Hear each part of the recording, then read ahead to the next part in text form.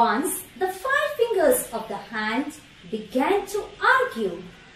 They were boasting of themselves, trying to decide who was the greatest among them.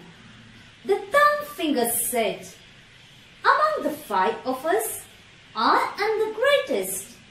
Without my hold, you cannot do anything." Next, the index finger shouted angrily, "To point to a person or a thing, I am used. Hence, I am the greatest."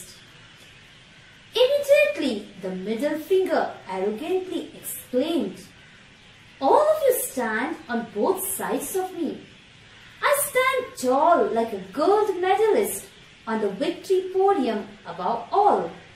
The 4 of you are lower than me, so I am the greatest." Next, the ring finger proudly jumped by saying, "I am decorated with gold rings, studded with diamonds. None of you are equal to me.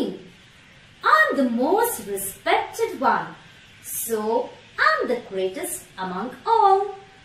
Then the little finger thought and with all humility spoke, "When the 2 hands are joined in prayer, I stand in front or in the center, and all of you stand behind me. Thus, all of us are needed to pray."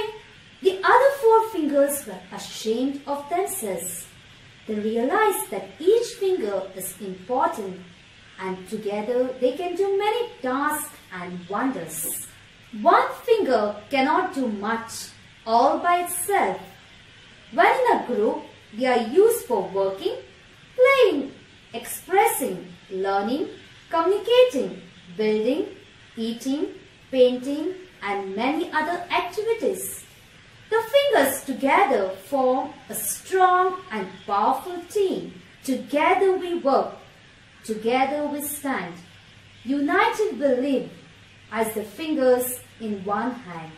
The moral of the story is, remember,